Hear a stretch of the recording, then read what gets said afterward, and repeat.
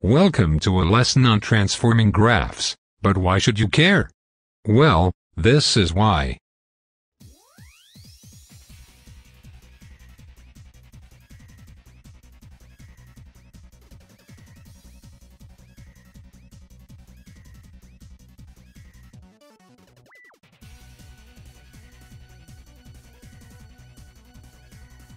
Let's say we had a graph of x cubed. How would we transform it into x cubed plus 2? In this case, all we have to do is add 2 to the y value, which would make it 2 places higher.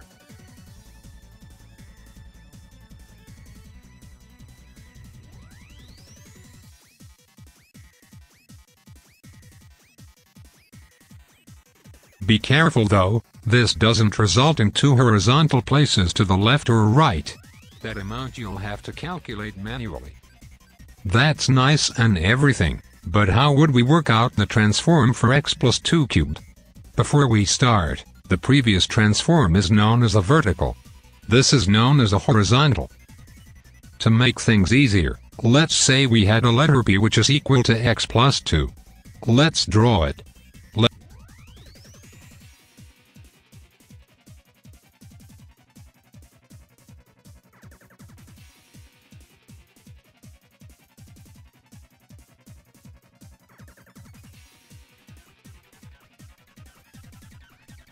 Now let's find some values for x and y instead of b and y. Now let's change the axis from b to x. Let's now convert it back to x. These are your values. Horizontal shift: we need to shift horizontally by the opposite of what the shift appears to be. Deceptive bastard.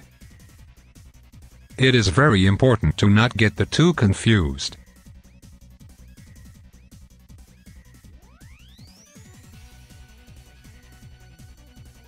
For a stretch, all we do is literally stretch the graph vertically.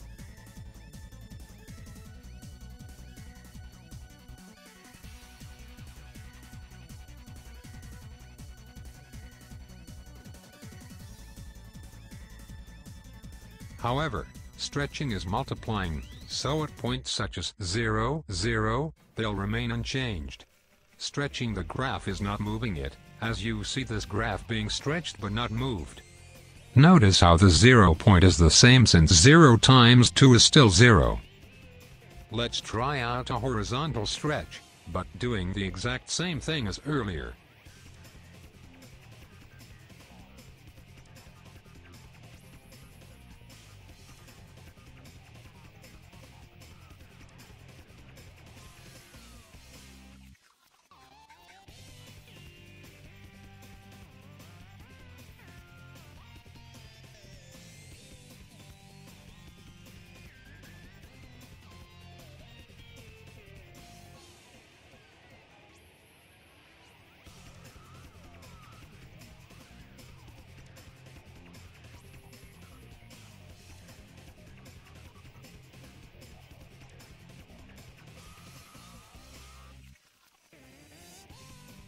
Now let's compare both graphs side by side.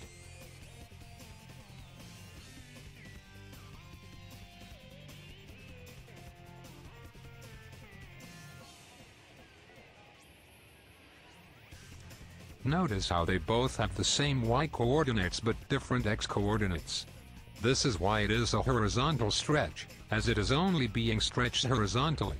Just like last time, a horizontal includes doing the opposite of what it appears, where in this case, we have y is equal to 2x cubed, but we end up having to have the x coordinates.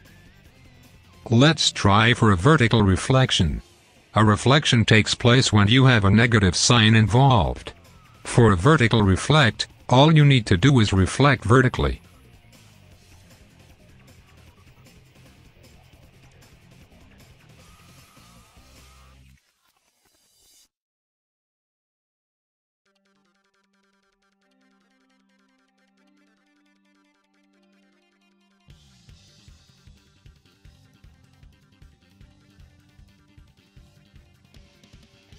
Now let's finish off with a horizontal reflect, which is all you have to do. We're done.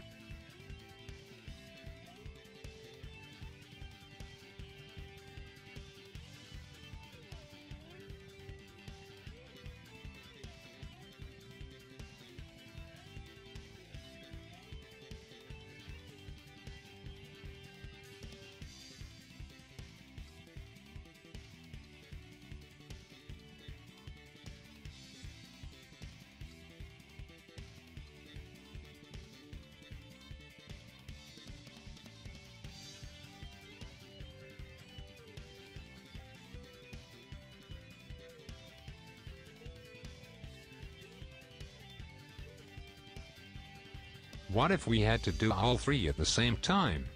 No problem. Because the substitution method is your best friend. Let me prove it.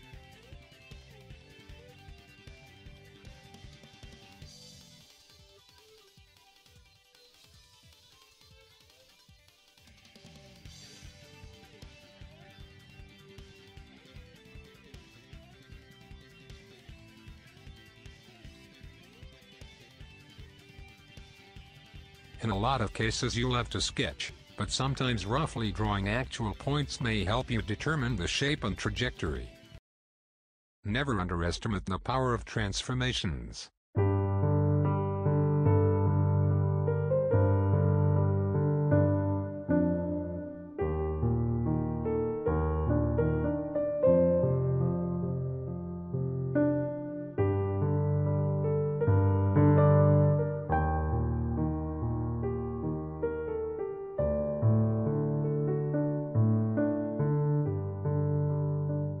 You were the chosen one! I loved you!